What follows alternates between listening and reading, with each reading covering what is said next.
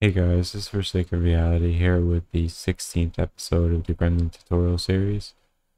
In this episode, we're going to be setting up bullet hit prediction, which is basically when you're at a corner or something like that similar and your bullet won't make it from your muzzle to your crosshair, then it creates a secondary crosshair where your bullet's actually going to hit.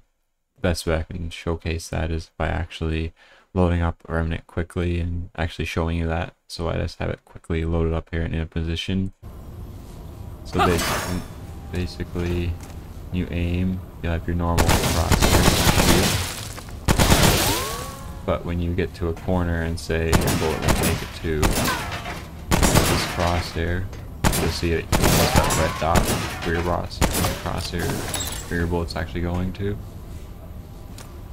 That's what we're going to be creating today. Might be a couple videos for this one because it's a little bit of a harder one. I'm going to exit out of this and get into the tutorial. Alright. So the first thing we're going to want to do here is go to our blueprints, items, and our weapons. And we're going to want to open up our master weapon. We're going to have everything handled through here. We're going to want to create a new function. And this will be get shoot location.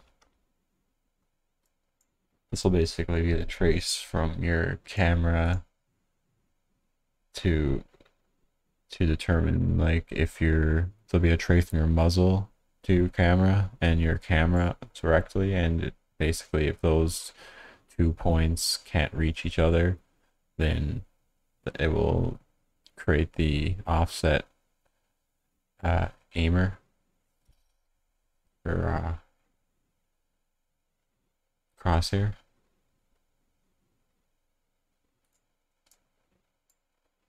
So in here, we're going to want to trace from our player's camera. So we want to get our character reference, search for camera. Let's get our player camera like that.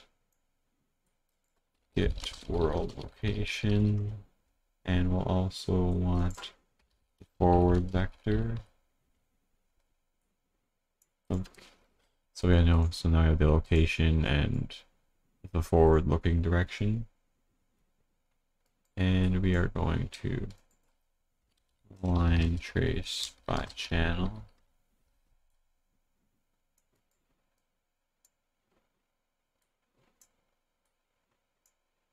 And we're actually going to make a couple of changes to our collision and our trace, because we need a new trace channel.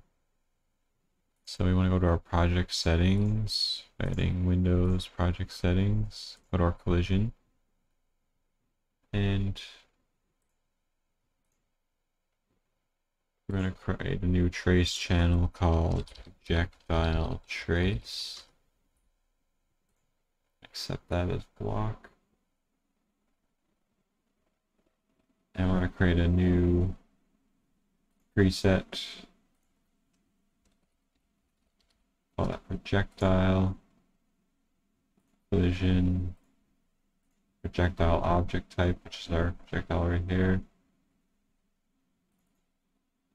And we're just going to ignore this because we don't want it to hit the trace of our camera, any other traces. We don't want it to hit the visibility or the camera. It's its own channel. So now if you come back into your weapon, you compile and save, you'll see the project trace. And I believe I might have said this earlier, but if you go to your compile and save on compile on success only, so basically if there's no errors, it'll save it as well. That's why I don't often do both. So now that we have that projectile channel made,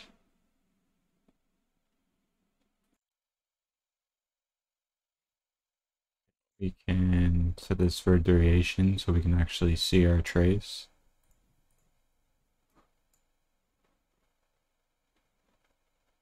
And From here, we're going to check if it hits anything at all in general, so you can hold B and click to get a branch. So this will check if the trace hits anything.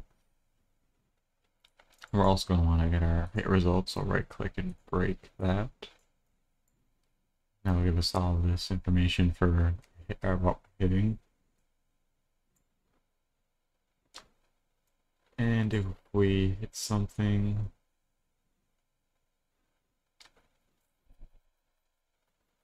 we are going to first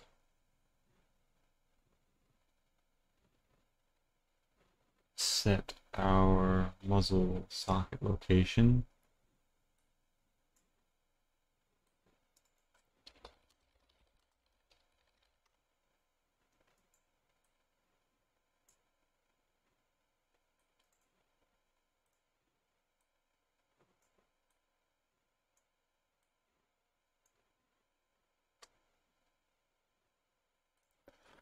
Actually, just now thinking about this, we'll probably want to set our muzzle socket location no matter what. So I'm just going to name this variable muzzle socket location. Type in socket muzzle. And I'm actually going to move this before our line trace happens so that it always gets our muzzle socket location.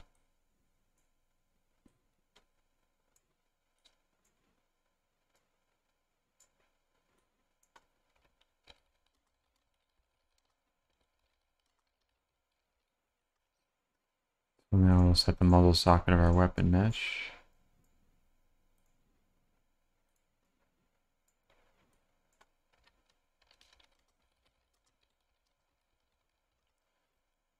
And I actually missed a couple things in this line trace. I got a little ahead of myself, I guess.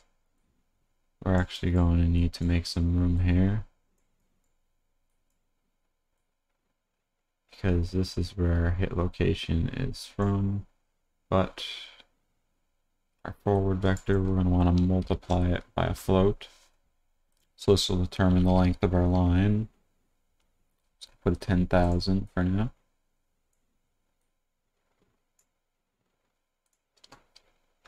$25,000. 10,000 will be fine.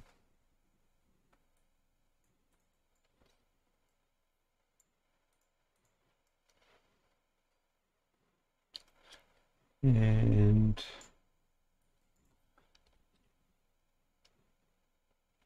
we'll want a vector plus a vector. Plug this one into the bottom, like that. And we're getting our location, the original location plus our forward vector to get our end location. So basically it's our location, our forward vector multiplies it by 10,000 to stretch out the line by that amount, and then adds that together to get the end location.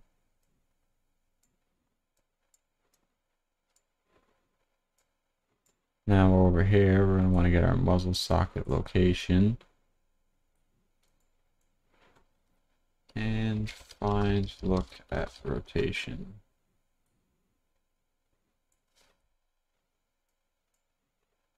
And from here, we're going to use the impact point, which is where the bullet, or where the camera trace impacts an object.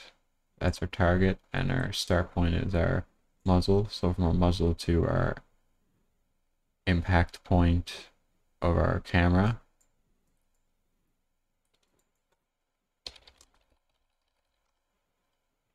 Oh, not that one. We're going to make transform. We want this one right here.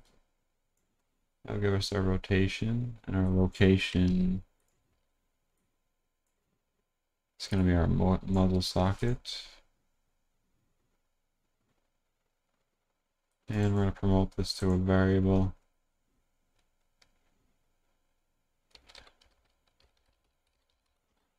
That's our shot location. And we've hit something, that's when we want to set our shot location. So basically, if our camera trace hits something, then it will set our shot location of from our muzzle shot to our impact point of our camera.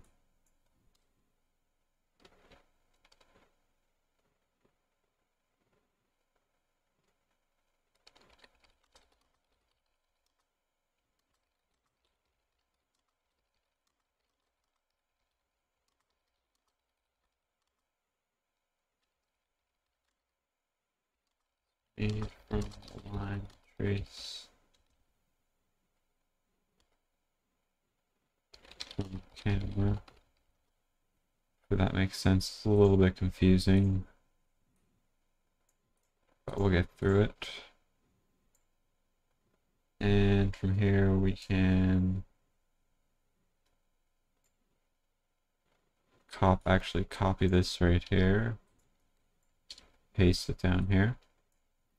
So from our false, we're going to want to also set our shoot location.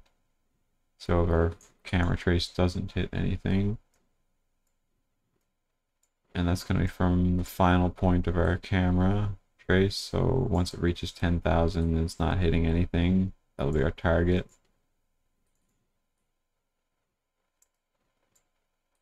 So drag that over like this.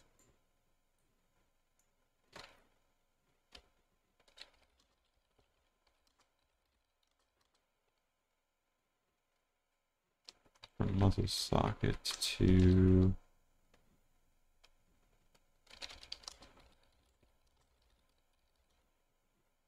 final camera location.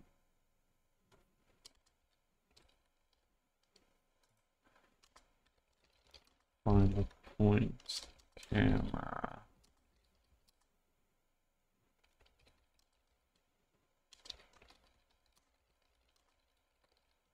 So we need to be able to determine that as well. Move this down a little bit so it's sticking like that. And remove this box like so. And from here we can actually just return. And we're going to return the shoot location.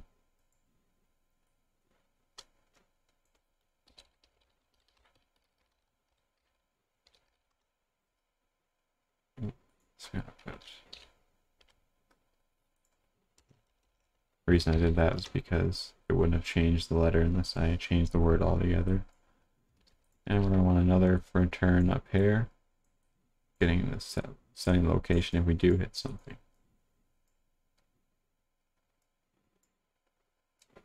Now I'm going to test out the line trace, and to do that we're actually going to want to print the name of our hit actor so that we actually know what we hit. Get name.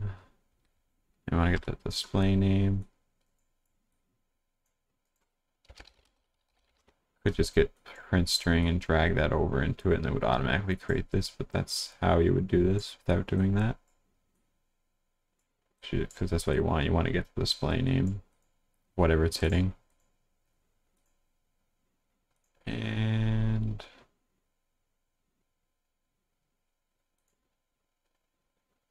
we're actually going to need to send this on each client individually. So we want to create a custom event and call this client shoot location. And then we'll just drag our function in and plug this in.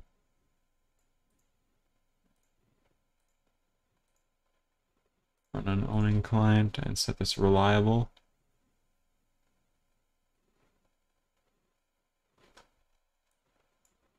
Compile and save.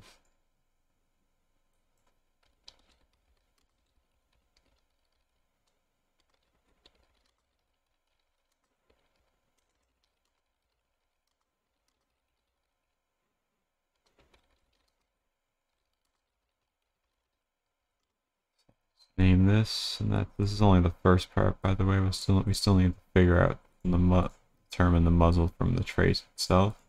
It's just tracing from the camera. So now we have this. We can simply just plug this in after our fire rate. Client shoot location.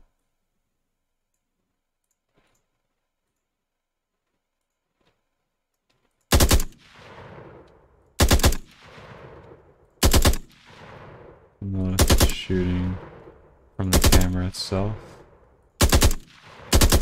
And we are able to hit characters, that means traces. And it's giving us the names of everything that the camera's trace is hitting. I'm just gonna go back to my character because that shouldn't actually do that. Actually, it might actually be hitting our capsule. Yeah, it is. So we want to put our capsule on ignore, so bullets can go between our character's legs and stuff. Because if not, it will be hitting our capsule. And now it will hit our character, and it won't hit our capsule.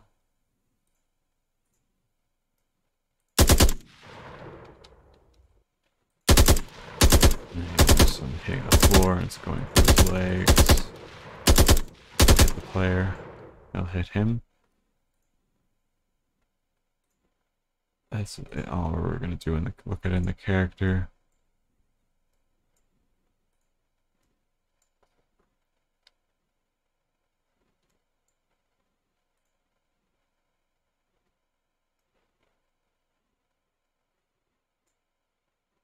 Just gonna organize this a little bit. That's gonna be everything for this episode. If you found this video helpful and want to see more, don't forget to hit the like and subscribe button so you don't miss out on any new tutorial video uploads. If you have any questions, suggestions, or comments, feel free to leave those in the comments section below or join my Discord server using the link in the description below. Thank you, and I will see you all in the next episode.